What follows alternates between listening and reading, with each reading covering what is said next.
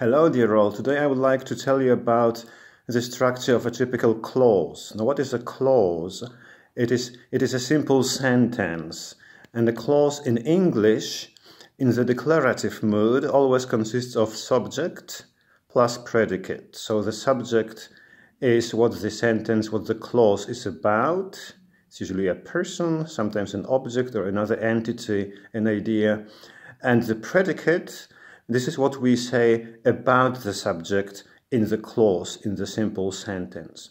So in the sentence, I'm going to the swimming pool. I'm going to the swimming pool. The subject is I, so the sentence is about me.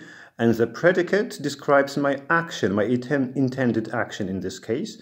So am going to the swimming pool. I wish I could. Were it not for the coronavirus, I could.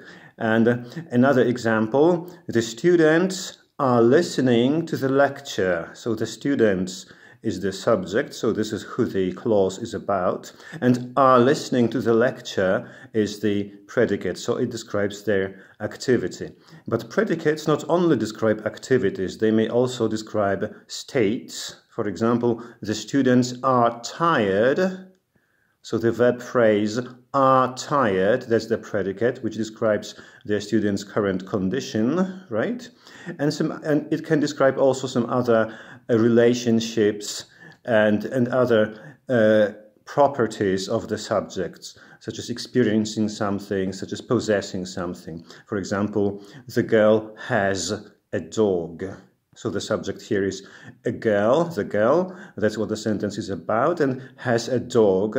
Now here it describes neither an action nor a property, but merely possession. So has a dog is a verb phrase. The function of the verb phrase in the sentence is that of predicate.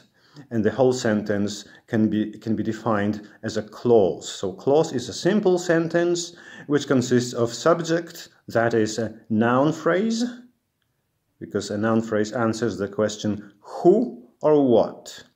And a predicate, the verb phrase, which describes most often action, but not always, states, relationships, possessions, properties, and so on. And during the next video, I'll talk about more complex sentences, which consist of 2 or even more clauses.